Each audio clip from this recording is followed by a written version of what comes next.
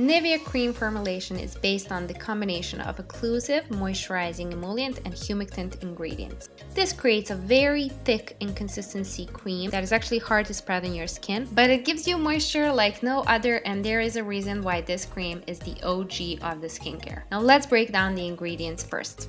The most important group of ingredients are the occlusive ingredients. I will list them on the screen, and they actually form a physical barrier on your skin and prevent the water from evaporating from your skin, and that's how they lock in the moisture.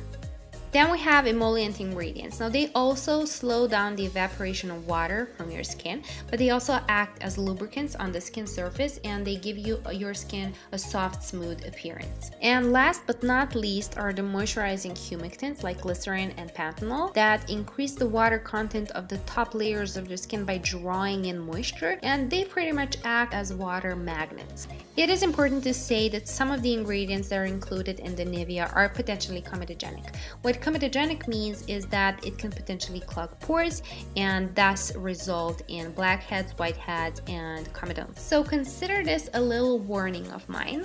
Now let's talk about the sensor characteristics of the cream. As I said already, it's very thick and very hard to spread on your skin. You have to work it in and you have to warm it up to make it more spreadable, but nonetheless it gives you a lovely, radiant, and very well moisturized finish. And I think this is a great moisturizer for anyone who has dry skin.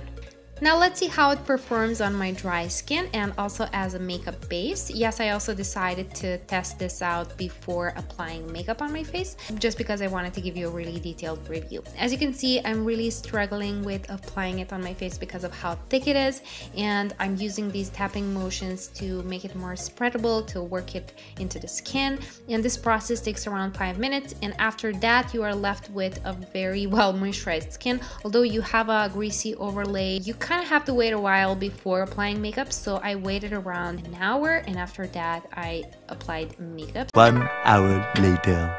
And here's how my face is looking 1 hour after the application of NIVEA cream.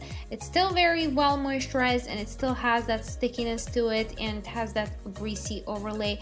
Because of that, I did go over my face with a dampened beauty blender just to try to pick up the excess of that grease, if I can say so. And I went straight in with my foundation afterwards. I didn't apply primer because I don't think you can apply primer to a base this greasy. But to my surprise, my base actually looked really good after applying foundation on top of this cream, because it gave me a really natural, moisturized, radiant, glowy look. The only difficulties that I experienced were that the foundation wouldn't stick to certain areas of my face that it normally would, like the nose area, for example. And now that I'm watching this footage, I actually love the effect that it created, and the foundation and my skin overall looked really radiant and moisturized. And of course I had to set this with a lot of face powder. I used the Rimmel no color setting powder. And after this I went ahead and I finished the rest of my makeup, and stay tuned because after this I will be giving you my final opinion regarding the NIVEA cream. If you're new to this channel, let me introduce myself. I am a pharmacist specialized in cosmetology, and that's why I make these fun, informative videos in which I analyze ingredients of makeup and cosmetic products. I post a new video every 10 days, so if you don't want to miss out on any of my uploads, make sure that you subscribe and hit that notification bell.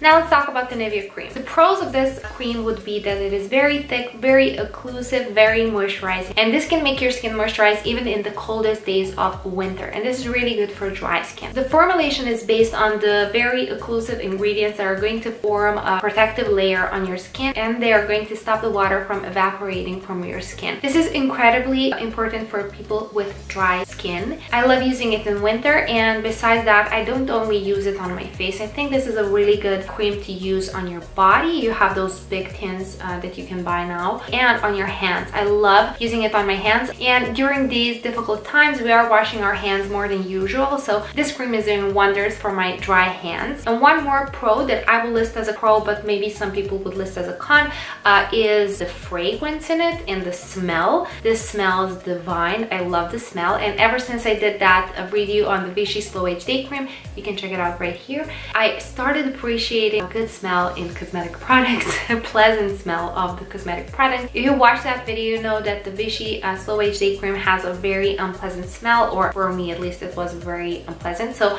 I love the way NIVEA smells. It has a really nice smell, not too strong. So for me, it gives me no irritations, and I usually don't react to fragrances in a cosmetic product. If you're the type of person who is going to react to a fragrance in a cosmetic product, then be warned. Now let's talk about the cons. So the first con would be that this formulation has a couple of potentially comedogenic ingredients and that it could clog your pores and potentially break you out. For me, that didn't happen, but maybe for you it will. Just be warned. I cannot give you any guarantees here. Second con for me would be that it is really difficult to spread it on your face because of how thick it is and how high the viscosity is of this cream. So as you saw in the beginning, I was using these tapping motions to spread it around my face because I didn't want to pull my face, because every time you pull your skin, you are creating yourself more wrinkles. So I would like to avoid that, and because of that, I like using creams that are easily spreadable around the face. For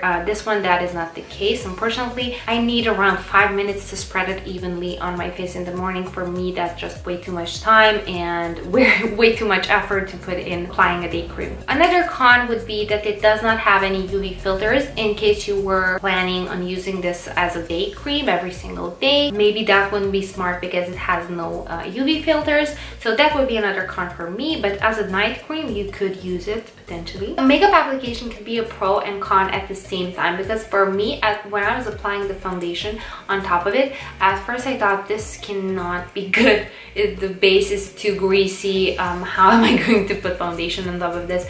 But after I applied powder, so this is the first one for me. I can never set my face with a lot of powder because it's too dry. But today, even after applying a lot of powder on my face, it's still looking radiant and dewy because of the base. So I am actually loving this cream before makeup at the moment. This is a surprise for me as well. But of course, this is very individual. You will love this only if you have really dry skin. If you're normal or oily, this will be a disaster before makeup. As in every video, take into consideration everything that I've said so far and figure out would this be good for you or not. As always, thank you so much for watching. Don't forget to subscribe and hit that notification bell so you don't miss out on my future uploads, and see you in the next video. Stay safe. Bye.